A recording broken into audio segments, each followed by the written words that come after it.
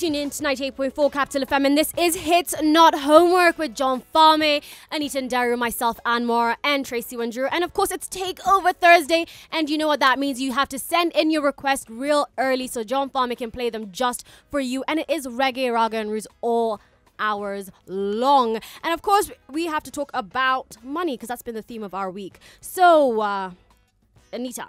Yes. I was telling you this story, right? Mm-hmm. So we're going to talk about the luck of money. So an 18-year-old girl bought her first lottery ticket, and now she wins $1,000 a week for the rest of her life.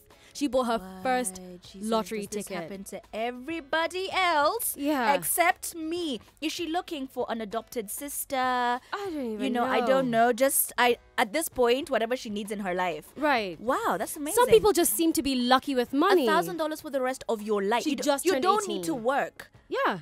Literally, because that's like what, 103,000 shillings every single week.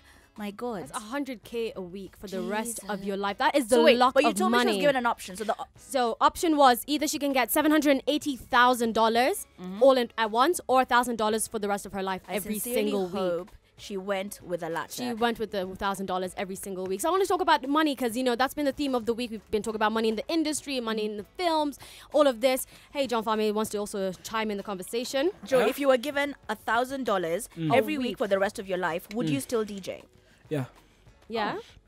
You have something 400K, that's not a lot of money. 100K a week. Yeah, 400K, that's not a lot of money. For some of us, no, the ordinary Kenyan. No, that's... I mean, I wouldn't resign from my job, but still. 400K online shopping would be lit. And then? No, but for the Anita, rest of my how much life, are your shoes? A lot. A lot. you can't sustain that lifestyle though. No, true. How much is a pair of shoe? That.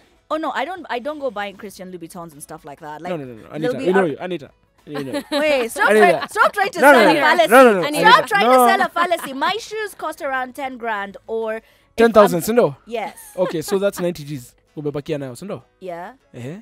But every week. Online shopping will be lit, sindo? My online shopping will be lit, yes, but I'll still have my capital salary, my NTV salary. So you're working. Fine. So you're still working, you're still hustling. So I told you. But that's because you could also be an Instagram thotty and just make so much money. Some people make that in a week anyway. But it depends on where your vision is. Right, true. For me, if I just wanted to be comfortable and I'm making 400K a month, $1,000 a week, I mean, niko sawa. Yeah. To be fair, that is a lot of money. At least you can afford to. You can sustain. You can afford to mortgage a house, not buy. Yeah. Mortgage, but. Mortgage to buy. But it does feel like some people are just lucky with money. I mean, she just turned 18. This is madness. This was her gift to herself. She had just turned 18. Work for who? Right? You know how much? Just turned 18 18, 19, a month 20, ago. You're probably in uni, and But then you then graduate when you're 21.